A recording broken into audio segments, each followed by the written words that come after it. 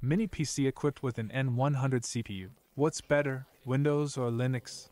Let's compare various aspects, focusing on performance. Subscribe to PC easily with this helpful information for beginners and experienced users alike. Recently, I reviewed this interesting mini PC with more details and performance tests. If you live in Ukraine, you can buy it from me, link in the description. A great computer for its price and size, but it comes with Windows 11. Consider installing free Linux instead. Let's proceed to do that now and compare. I chose to install the most popular Ubuntu, which has some downsides but is a typical modern Linux. We go to the official website, download the ISO image for the latest version, insert a USB drive, and write the image using Rufus.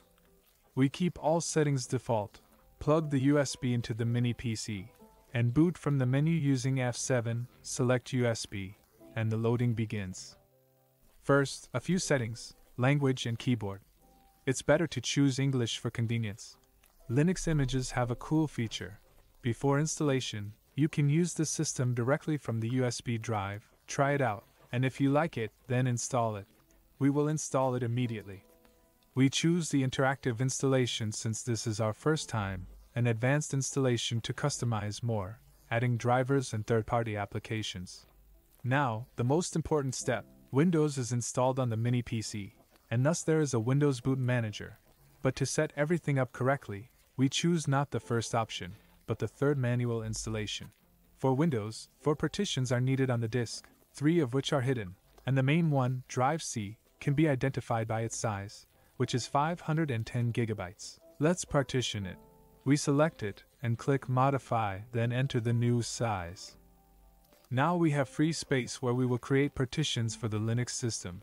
These can be created by selecting this free space and clicking the plus. We don't need much for the system partition.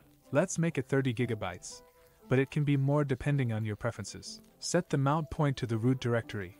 This selection is mandatory. We create a partition in the free space with the mount point home for storing personal files. Create your personal user account and easily set up the login. Remember the password. You will need to use it periodically to install programs and configure the system. That's all for now, and while the installation is ongoing, let's make our first comparison of Windows and Linux functionality. Evaluate potential losses from switching to Linux. This system has an application installer similar to App Store or Play Market, which features many different popular applications, especially free ones, because Linux is an open-source OS. That's the essence of this project. There are also applications for gaming, such as Steam, and you can run the same games as on Windows. However, if you use any paid programs on Windows, they may not be available on Linux. But don't rush to get upset. You can install Wine or an alternative application that assists you in running standard Windows.exe applications seamlessly within the Linux environment. Alternatively, you can discover various other programs that may have different names in Linux, yet they can still effectively meet your needs. Instead of Windows Office, this offers applications that support the same document and spreadsheet formats. This takes time. You need to explore new programs, but Linux users lose nothing in terms of functionality. Developers often prefer Linux because it provides a wide range of convenient, free tools that greatly assist with their tasks. So considering that you can use both Linux and Windows programs, there is no difference in functionality. Let's reboot the PC now that our system is installed to proceed with the comparison. Windows boots on the computer, ignoring the Linux bootloaders. To change this setting, we need to enter the BIOS configuration and locate the boot priorities. This is convenient because the bootloader seamlessly includes both Ubuntu and Windows operating systems. The second comparison involves analyzing the amount of time it takes for the computer to fully boot up. What do you think? Which OS will boot faster? In fact, modern OSes boot quickly, especially since there's a small but fast SSD drive here. Most of the boot time is taken up by the BIOS loading, as fast boot is currently disabled, and the logo is displayed for a few seconds. As a result, both systems boot up at the same impressive speed, and it genuinely feels like they are intelligently adjusting to one another to maximize overall performance.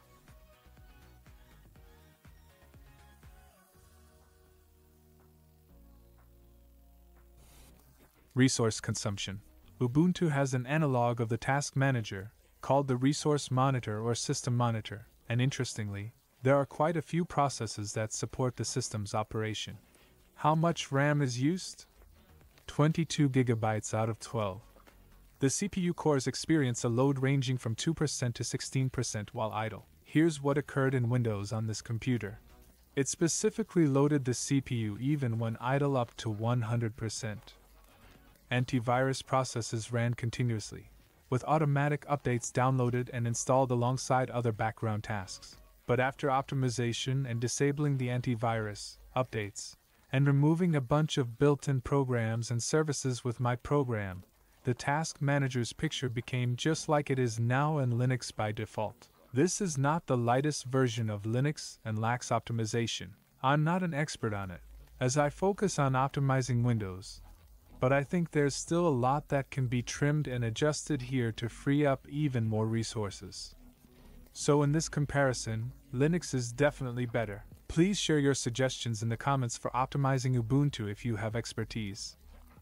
And if you use Windows and don't know about the PC Problems program yet, download the latest version from my website.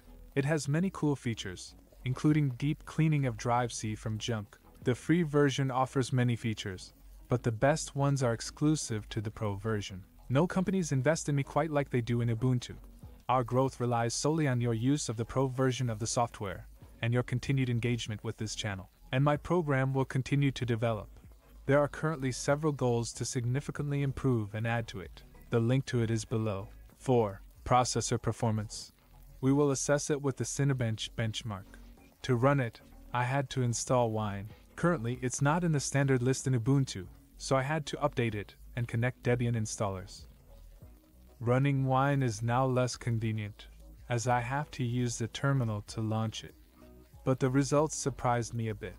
The benchmark involves several calculations that intensely stress the CPU. How well it handles them shows how powerful it is. I thought there would be no difference from Windows. The CPU's performance isn't impressive, as Windows 11 shows similar default and optimized numbers. The highest score was 2,709, but in Ubuntu, the benchmark showed a maximum of 2,874, which is a 6% increase. Perhaps if there were optimizations or a different build, it could have been even higher. So, Linux can clearly be called the winner here. And the fifth comparison, convenience. At this point, the advantages of Linux systems end, and billions of users still install Windows and even buy licenses for Windows, as well as other convenient programs. Linux is understandable, and you can get used to it. Ubuntu resembles Android, while Linux Mint is more like Windows. However, it takes considerable time to effectively relearn, and many users began their computing journey with Windows and are reluctant to invest time in retraining. Also, commercial programs often have more incentive for development than free ones, resulting in them being more thought out and functional. And the biggest downside is the Linux terminal interface, without which you can't accomplish much. Basic tasks and settings are included, yes, but not much else beyond that. Even to install Wine now and run the program from Windows, I had to use the terminal. In this comparison, I cannot say Linux is superior. Windows remains more convenient. What conclusion can we draw? Is it worthwhile to install Linux instead of Windows on a budget mini PC? Functionality and boot speed are the same, but in terms of resource consumption and performance, Linux is better. However, there will be nuances in usability. There is definitely a reason to use Linux, especially if the mini PC will be used with a TV or projector as a media center or for office programs and programming.